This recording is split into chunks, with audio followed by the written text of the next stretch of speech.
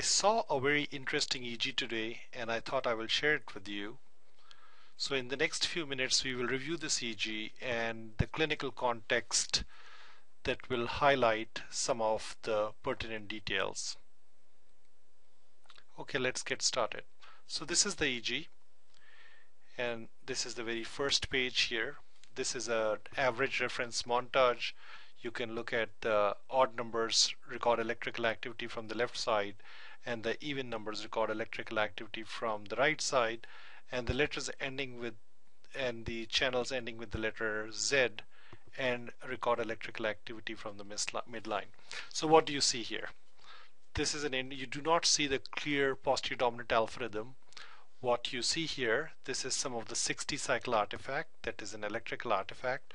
If I use a notch filter, which I'll do right now, it gets rid of that 60 cycle artifact. So to get rid of the 60 cycle artifact, you need to use a notch filter. Something that really stands out here is try keeping a track of the activity in the left occipital head region. So that will be O1 and also the T5 electrodes. So as we go along, you start seeing some sharply contoured broad waves in the occipital head region. So this is O1, and you see some of those sharp waves at T5. But interestingly, you also see some of those sharp waves in the right occipital region, which is O2.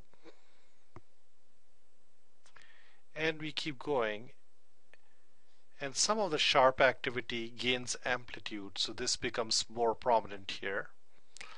What you see here, these are eye blink artifacts. So what you see in FP1 and FP2, these are eye blink artifact.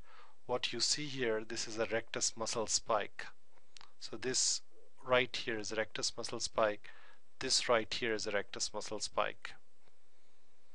And the sharp waves in the left occipital and posterior temporal region become more prominent. So this is a sharp wave, this is a sharp wave. When you see sharp waves in adjacent electrodes, you say that this EEG has a good electrical field, or the sharp waves are demonstrating a good electrical field.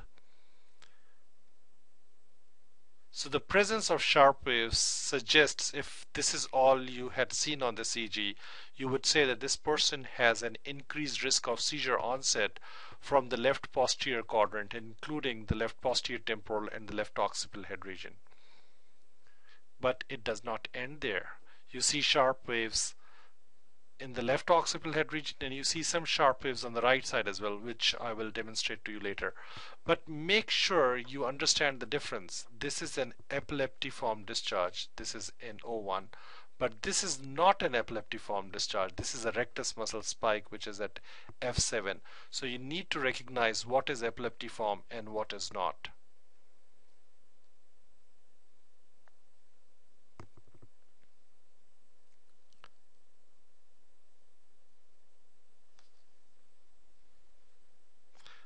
Here you see some sharp waves in P4 and O2, as well as in T5 and O1. Any epileptogenic generator or any generator of epilepsy that is close to the midline can potentially show EEG abnormalities on both hemispheres, so keep that in mind. And the sharp wave discharges are seen both in the right as well as in the left occipital and temporal head region, and P4 is also close to the field, so in the left and right posterior quadrants. Keep an eye on the ECG. ECG shows a tachycardia, a pretty rapid heart rate.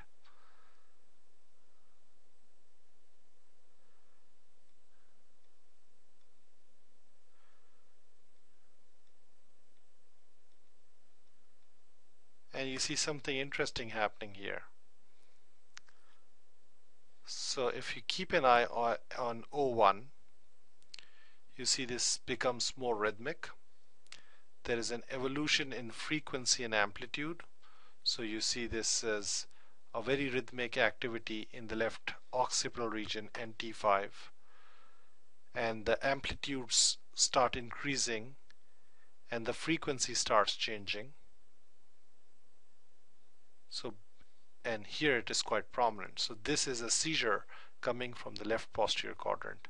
You see these sharp waves, very rhythmic sharp waves, which are increasing in amplitude, which also show an electrical field at T5, and in fact you can also see this in the right posterior quadrant, and then it tends to disappear right here. So that was an electrographic seizure coming from the left posterior quadrant. The question is, if you have occipital lobe seizures, what is the typical clinical manifestation? So some of the occipital lobe seizures can be clinically silent. At other times, patients may see a positive or a negative phenomena. So a positive phenomena could be flashing lights or a change in color. Some people report seeing colorful squiggly lines, and it will be in the visual field contralateral to the occipital lobe that is involved. That is the positive phenomena. The negative phenomena is some people can see blind spots, some people can even develop a homonymous hemianopsia. This is if the seizures are only localized to the occipital quadrants or occipital head regions. Sometimes what happens is a seizure will electrically spread from the occipital to the temporal head region. And from a single occipital lobe, the seizures may sometimes spread to the left temporal and sometimes to the right temporal head region. And the clinical manifestations then will appear as if it is a temporal lobe seizure. And unless you are thinking of other possible generators, you may misidentify the epileptogenic generator. So there is a difference between the epileptic generator and the symptomatic region. Symptomatic region is what clinical manifestations are seen because of involvement of a certain area. Generator is where actually the epileptic activity starts. So you need to know the distinction between the two.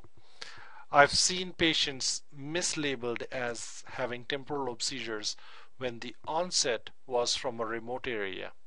If you do not see a clear lesion in the temporal lobe, make certain that you do also look in the occipital and the frontal or the parietal regions. Make sure you're not missing the epileptic generator. So this was a nice example of an electrographic seizure from the left parietal occipital head region, or you should say left posterior quadrant. And this patient had multiple seizures. Overall, if you look at the background, the EEG background is also slow. So you see frequencies, you see some delta frequencies, and you see some superimposed fast activity on top of it. And there you go. There's another seizure. A brief rhythmic change. Seizures sometimes can be only 5 or 10 seconds. Seizures do not necessarily need to be 30 seconds or longer. So you can see some activity that is extremely brief. What is important is try to correlate that with the clinical picture that the patient is presenting with.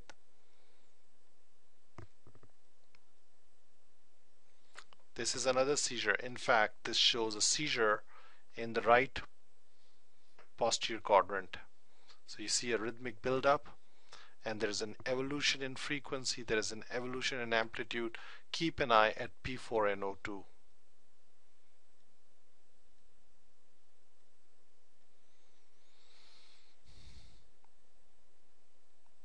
So my impression about this EEG is that this is an abnormal EEG with intraictal epileptiform discharges noted in both posterior quadrants, so the left and right posterior quadrants, and multiple electrographic seizures which were originating in posterior quadrants bilaterally. And therefore, this person probably requires a little more aggressive treatment with medications. And secondly, this patient is at a high risk of having ongoing seizures.